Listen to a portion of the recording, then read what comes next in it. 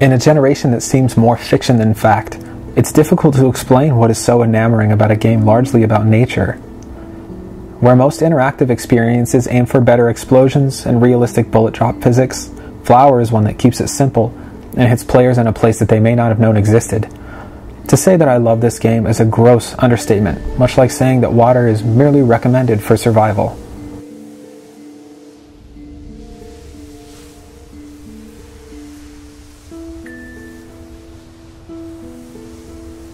In Flower, you control the wind. A simple breeze over a beautiful landscape that picks up petals as it moves. Along the way, the breeze will restore life to the dead areas of the earth as it spreads flowers along its free-flowing path. That is the main gameplay hook, but the sum is so much more than its parts, as the experience is heightened by lovely visuals and pleasant condition-based music, like notes playing as you collect more petals. This is much more of an experience than a straightforward game, something that the creators, That Game Company, are now known for.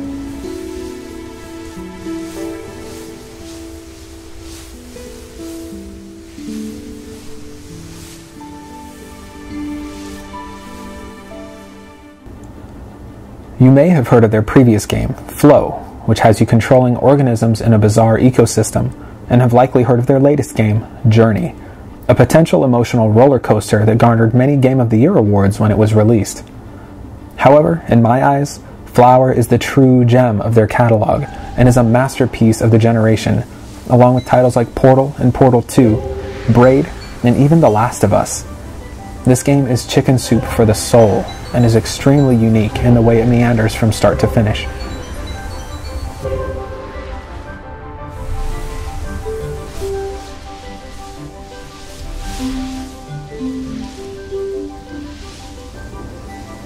Flower tells a story with no words, yet is more powerful to me than most other pieces of entertainment available, not just limited to video games.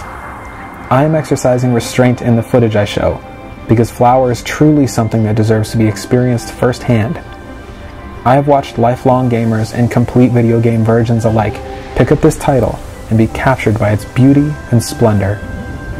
There are oohs and ahs and much more as players progress through the short story, and I personally hit a wide range of feelings through my time with it.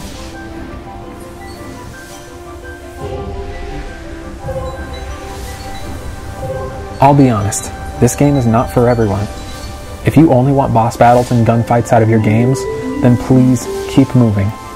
But if you believe in video games, as an art form, as the interactive medium of a generation, then you owe it to yourself to take a look. It can be had for little more than the price of your morning coffee, and will last much longer, I assure you.